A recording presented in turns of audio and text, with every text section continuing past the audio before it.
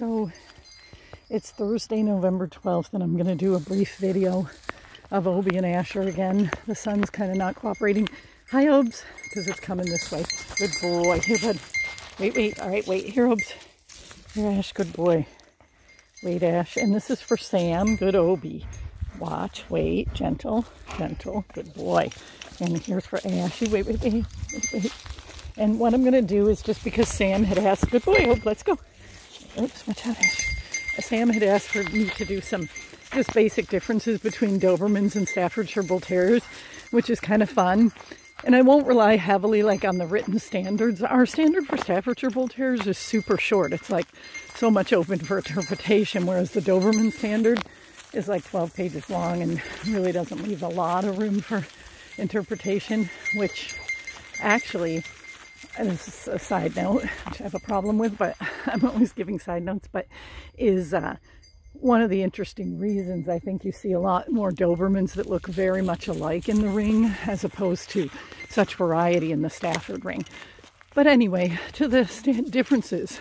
Both dogs basically call in one form or another in their standard for bold and fearless dogs. And so what you see is bold and fearless dogs in both breeds, but the difference, I think, roots more to their breed. I'm going up a huge hill, by the way, I'm not out of shape, but anyway, it roots to their breed, their group, the appropriate AKC group that they're in. These guys, Terriers, they basically have a very strong mind of their own, and so we had never owned anything but Dobermans, really, or crossbreed dogs before we moved into Terriers. And I think one of the first fundamental differences we noted was that Dobermans are working dogs, so they very much aim to please.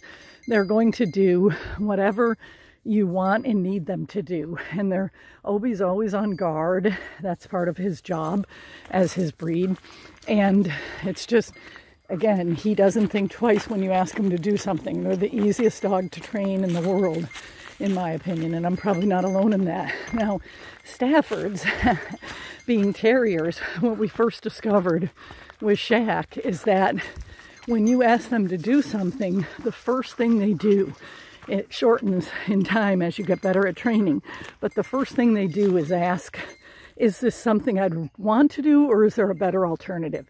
And you can literally see, if you were able to kind of think about, if you put words to dogs' thoughts, that they're thinking that. They look around for the better alternative and the risk of not minding you. So that's one of the hugest differences I see. And then the other difference, which is why Asher right here is on a leash, it's nothing to do with, you know, him being not safe around people.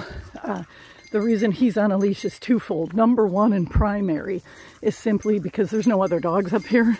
I would probably lose him. I've bought a GPS just for Shaq, but she's such a terrier and such a hunter that she will, all these terriers, they would just go off on a tangent like happened to Shaq. If they see a literal rabbit hole, they'll just go hunting, and that's the terrier side of them, and they'll come back whenever they're good and ready and maybe lost by that point. Whereas again, a Doberman, they're going to want to stick.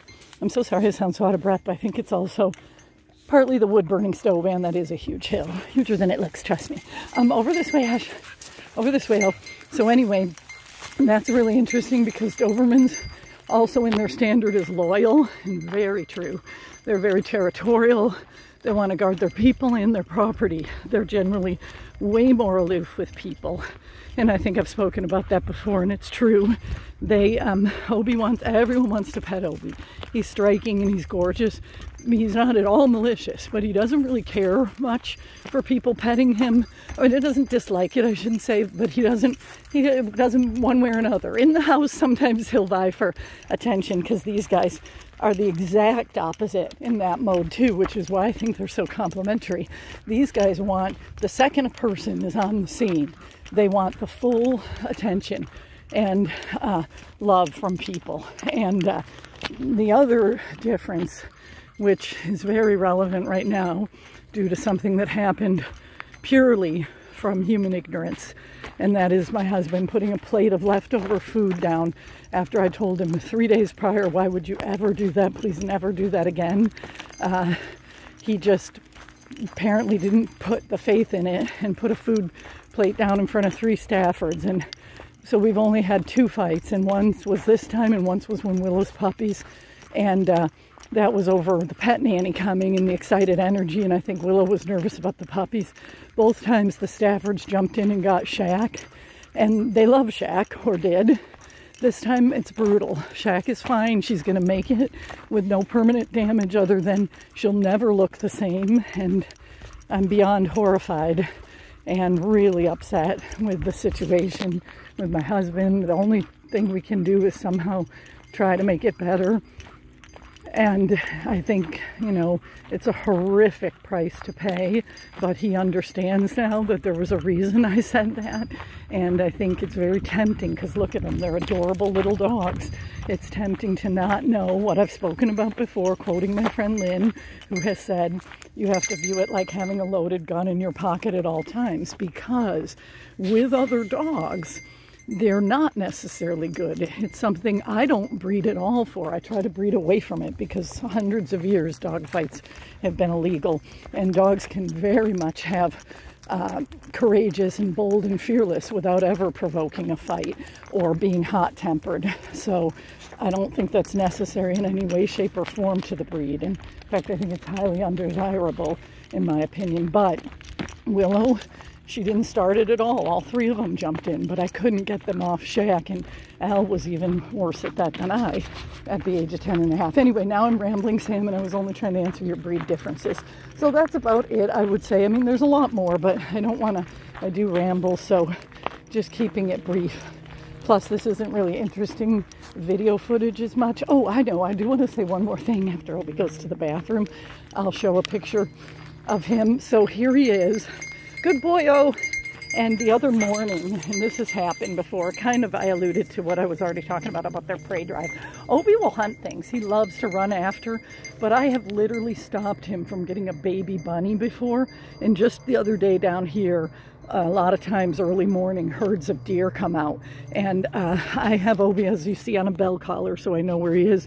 And I also now even have him on an e-collar because we've given permission to walk at this beautiful 70-acre spot.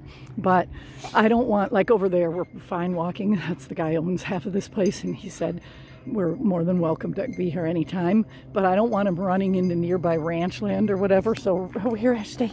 I may as well get you while I'm doing the video. So wait, good boy. So I just, I put an e-collar on him, but here's the thing, I don't even really know if I need it. I'm just really worried about him. Never, people shoot the first thing around this ridiculous area at times. So I don't want him running away, so I'm trying the e-collar just for the heck of it. Even though he's never done it, he's awesome, and that's what my point was with this, is that he runs literally after a herd of deer. Don't you? Oh, wait, Ash. Good, stay.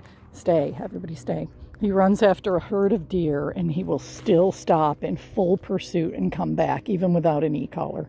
But it scares me so much I'm trying the e-collar. Anyway, Sam, there you go. Thank you for asking that. I hope it's not crazy boring, because it is definitely more talking than looking at the beautiful dogs because of the sunlight and whatnot. All right, bye.